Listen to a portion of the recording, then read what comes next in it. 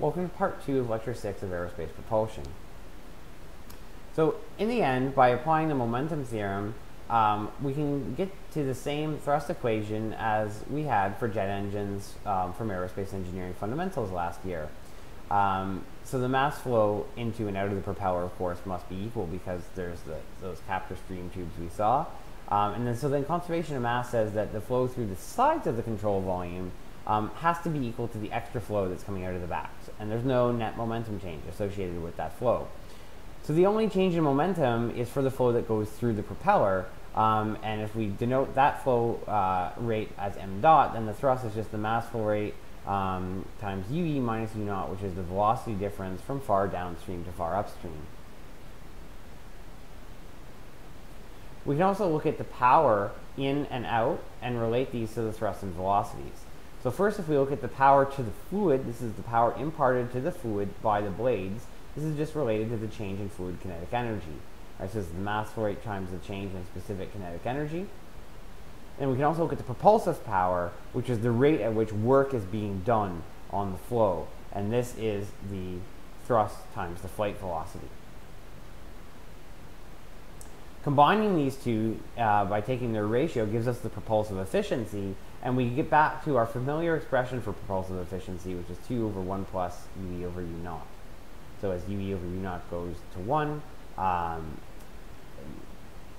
the propulsive efficiency approaches 1, and the actual thrust produced, of course, would go to 0.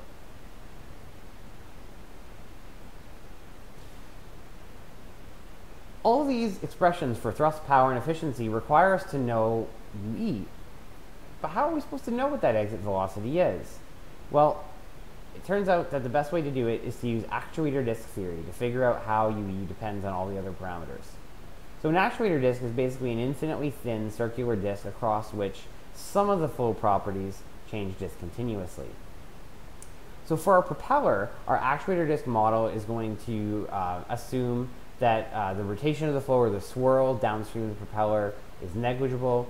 This is not the greatest assumption, but usually for a propeller, the swirl angles are not going to be large. They're probably less than 20 degrees, so there's only a small approximation inherent there. We'll need to assume that the flow behaves incompressibly, so that the Mach numbers are much smaller than 1. Again, this is a bit of a borderline assumption. We'll assume that the stagnation pressure is constant for the flow that does not go through the propeller. We'll also assume that the flow is steady, so basically we're smearing out the blades. This is really the key actuator disk assumption. And we'll also assume that the only thing that changes discontinuously across the disk is the static pressure,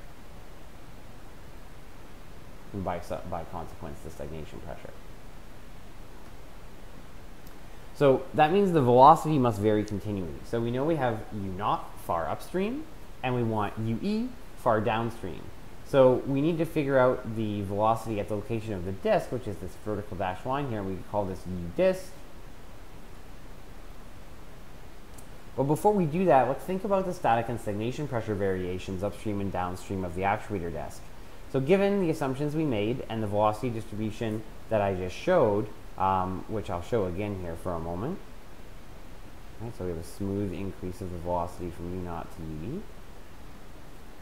Describe the variation in the static pressure and the stagnation pressure from far upstream to far downstream. So think about this for a few minutes.